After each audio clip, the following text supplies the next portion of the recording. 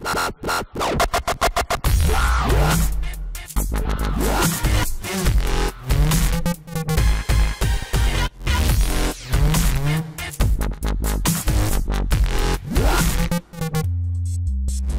everybody, this is Christian Buckley with another MVP Buzz Chat, and I'm talking today with Shabaz. Hello. Hi Christian, how are you? It's great to have you, and yet another grand spanking new MVP. Congratulations. Thank you very much. Thank you. You know, it's for people that might be watching the series and might think like I only go and select the people that just get their MVPs. Like, no, I think this, I don't know what episode, we're in the 130s. Wow. But it's open invitation to any MVP. The series was started so I could get to know MVPs around the world and in other areas. So you're in enterprise mobility. Well, that's correct. Before we dig into that, why don't you give us the introduction, who you are, what you do, where you are?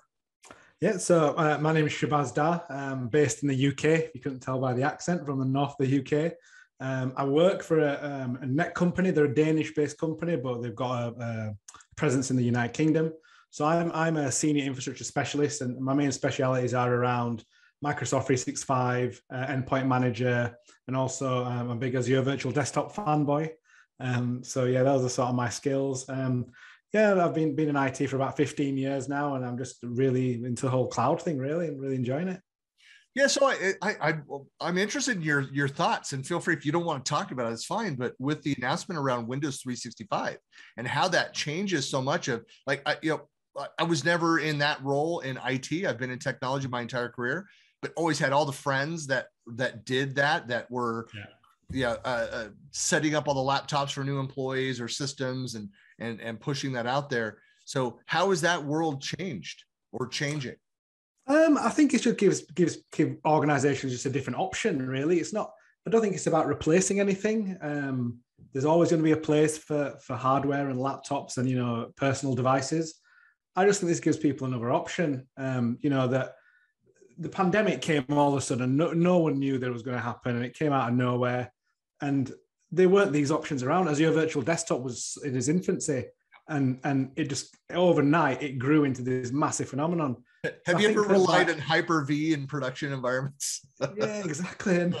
Okay. And by introducing this Windows 365, they've just given it. God forbid there's another issue like this in the future where all of a sudden people have to go work from home. It just gives businesses know there's another option for us, and I think that's all it is. I don't see it replacing anything. There's still a, and then, it's an excuse for IT admins to upskill and learn a new technology. That's the way I see it. Yeah. So what are some of the topics that you're focusing on? What are you writing about, talking about lately? A lot of hybrid is probably the main thing I talk about. Anything hybrid. There's very rare I'm talking about cloud native or just on premises. It's all hybrid. Again, with the pandemic, it caused a lot of companies to sort of go straight into the cloud because they were in a short space of time and they didn't have that time to plan their sort of roadmap. But I think now that companies have got that time now, they're starting to think, right, we need to maybe roll some things back and go back to a sort of more hybrid role, which is probably supports their organization better. And also probably a bit more cost effective, because even though the cloud's been here for a while now, it's still not massively cheap unless you automate the hell out of it, pardon my French. But this hybrid is a massive conversation I'm having. It's interesting. So I was originally a SharePoint MVP, so came from kind of that side of things. And I actually, my last company, we did research and for ISVs, for partners within the Microsoft ecosystem. And I did a study back in, so it was published in early 2017, which you can find out on my blog, Buckley Planet, and the resources. You can scroll down, you'll find it.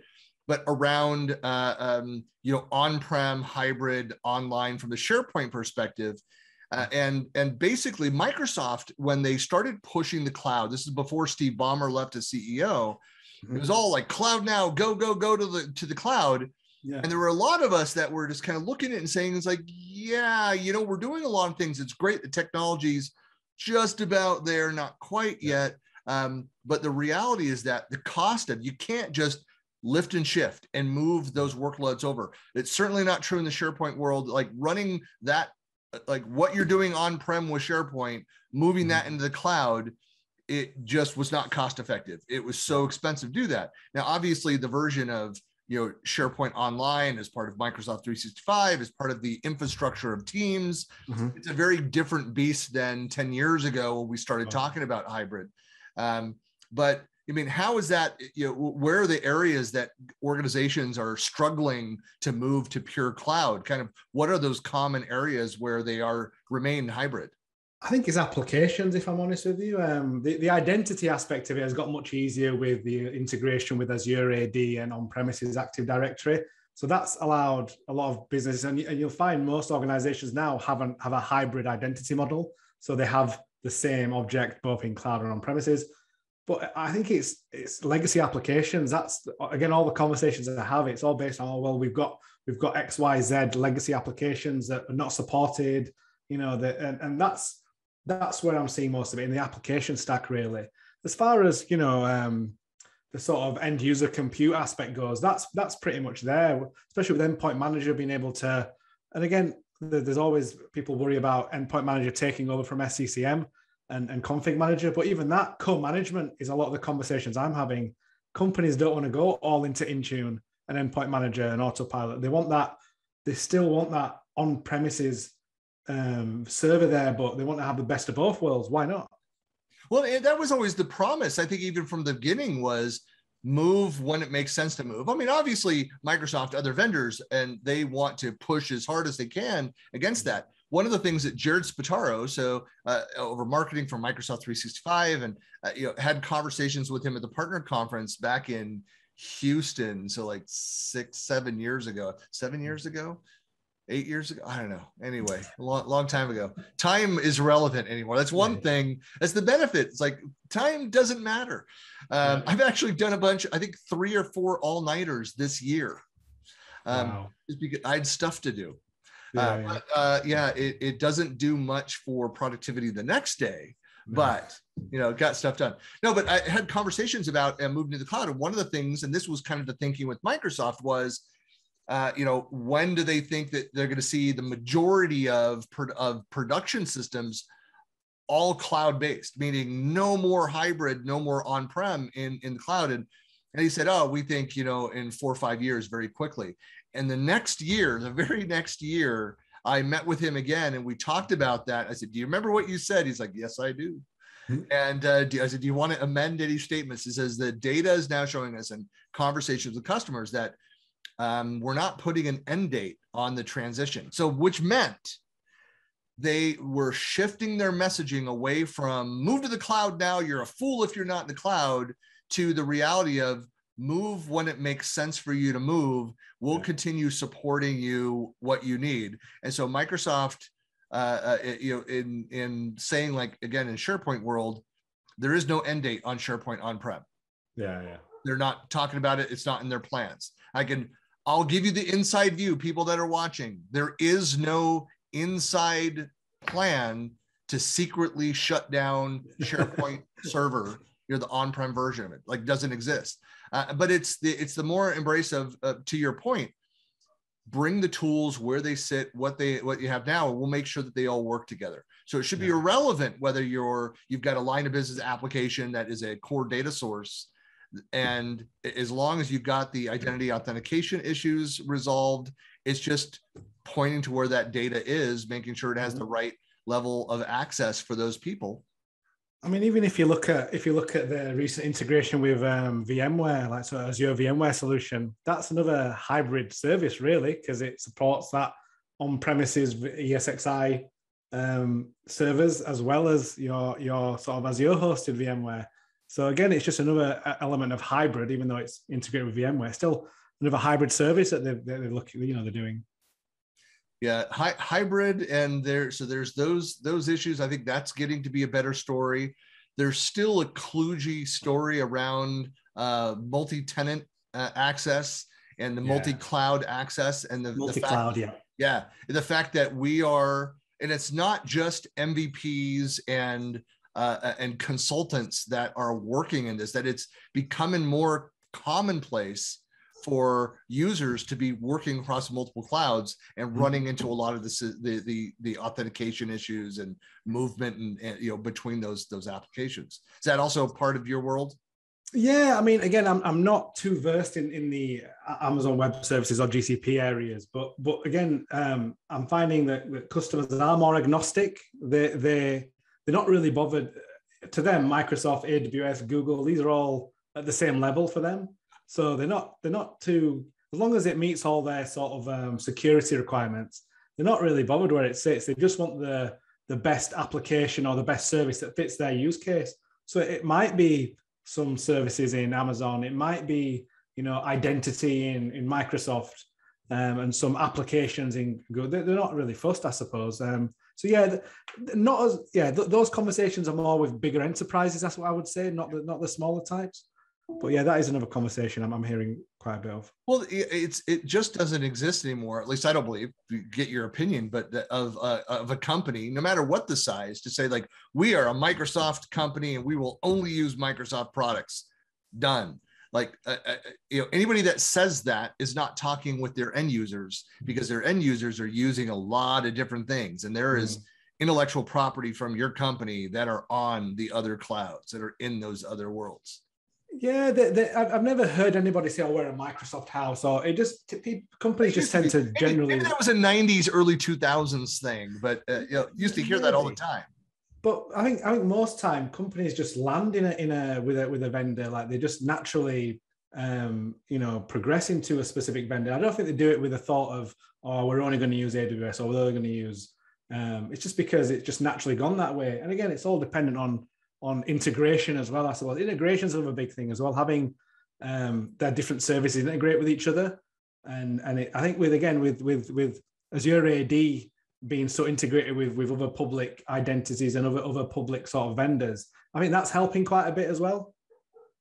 And that was always one of the fears too. People say, well, if you make it so easy to work across those, like, aren't customers going? And this was something that like analysts and reporters and stuff, I remember asking that question. It's like, if you make it so easy and to move across, and they could just as easily move off of your stack.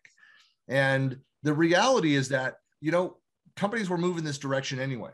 And if you don't support that ease of use of crossing between, then they're just not going to select you at all. Exactly. The organizations want that flexibility. They want that agility. They don't want to, if they want to silo, they want to silo themselves. They don't want a vendor telling them you have to use ours and we're not going to integrate with anyone else. They don't want to be told that, which is why it's better to have that flexibility. Well, having worked in in enterprise application space, and back in the 90s, and working with so I did huge data center consolidation projects, and these are months and months long projects to move off of certain pieces of hardware, to move out of certain applications. When you're talking about like business objects, SaaS, platforms like that, and one of the very valid questions as we go into it is like, what is your process to get back out of that system? That was part of the decision-making process, because in 1996, 1997, we had already been burned a couple different times. And been locked into. And then those companies, part of the fear was they're not going to keep up on the latest technology that these, smaller now in our world now, cloud-based solution providers can be very agile, very quick in the development of new features. And we want to have the flexibility to be able to go and give that user experience and features that our users need. If we don't provide it as IT, they'll just go around us. They'll go get it in another way. And then it won't be managed by IT, by the organization. We won't have the governance and visibility into what they're doing.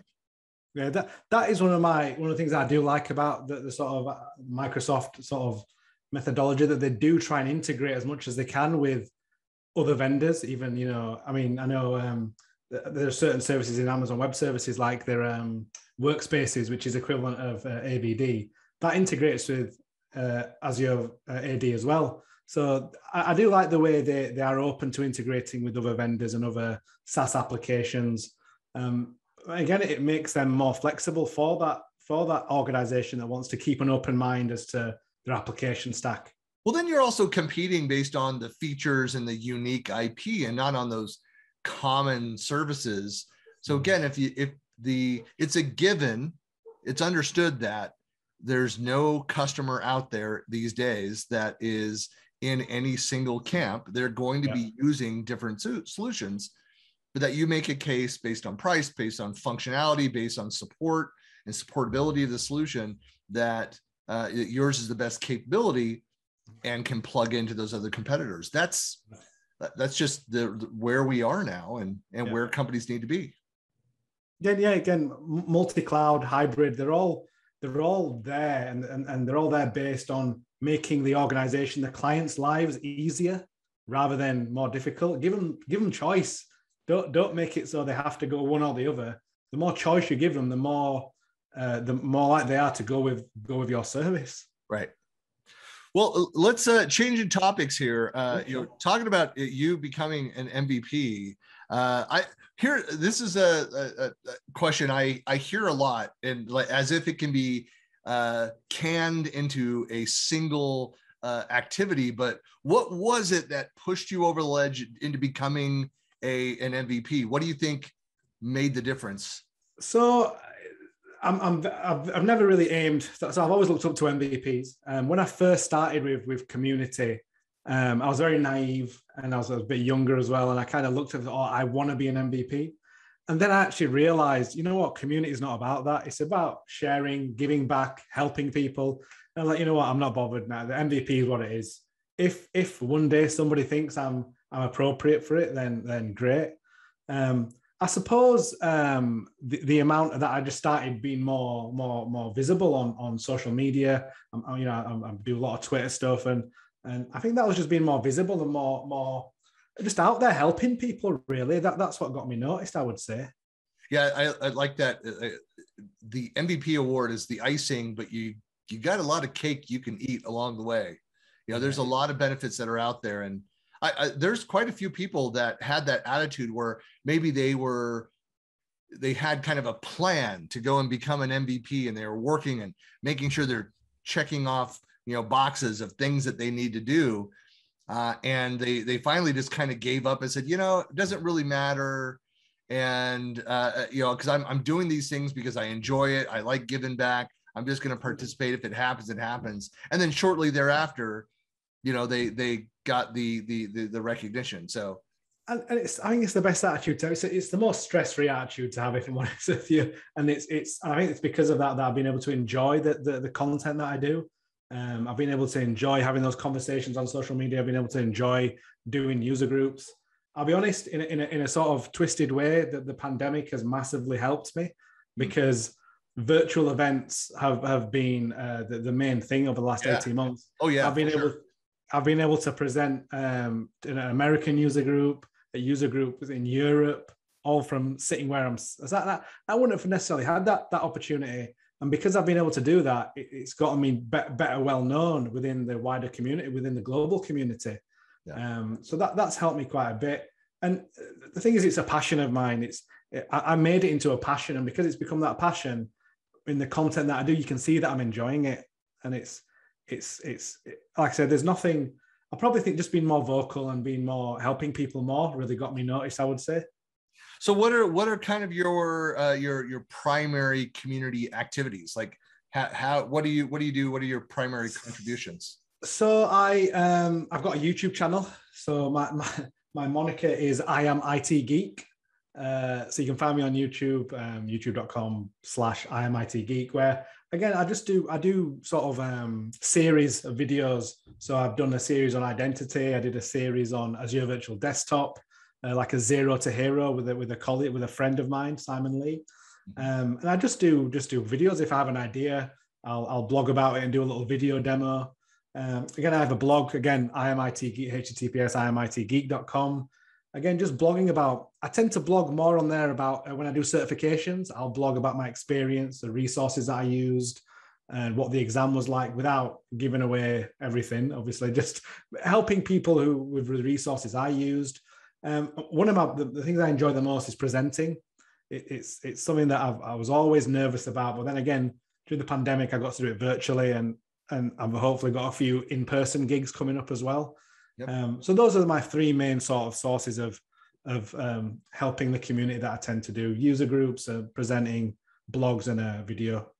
Yeah, that is, so I agree with you. I mean, it's just as far as opportunities for people that are not MVPs that would hear all the time. And I was participated in and all over the world presenting at SharePoint Saturday events, these different in-person community-driven events, as well as bigger conferences. And the struggle with those as an organizer of those kinds of events is always finding new people. And people like, well, I don't want to go and do that. It's like, look, you're going to be in front of 20 to 30 people presenting. Nobody's expecting you to be perfect and gifted up there. Just, be prepared, have a good topic, and try it out. But how difficult it was to find people. So that from the comfort of your own home office, joining and presenting that way is a good, toe in the water for people, an introduction into that. And there are just so many different opportunities. My user group, I'm on the board for the we call it the Microsoft user group Utah, or Mugget, which is an awesome hashtag. And it was available for some reason as a site and tag. But that we still struggle to find speakers. And so we just recently did a call for speaker. We're like, anybody in the world, it's all virtual. You don't have to be here, and push that out there. One of the things, so I started a user group as well. Again, during the pandemic, it was all virtual, and the two friends of mine were all, so I'm from a place called Bradford. It's a little city within the north of the UK. And two of my friends who again, I got to know through Twitter and the cloud community, we just started a Bradford cloud user group. I think because we're fairly new, as I said, say less than a year, we've not had an issue with getting speakers. And because it's virtual, the problem we've had is engaging people and getting people to actually join the user group. Because what I've found is people are starting to get virtual, almost like, virtual fatigue is the right phrase. Even I'm getting it. Do you know what I mean? That's been the most difficult thing from a user group as organizers perspective, I think. What makes me think now, is virtual fatigue real? It's not phantom fatigue. It's a real thing. Play on words for the word virtual. I'm virtually fatigued.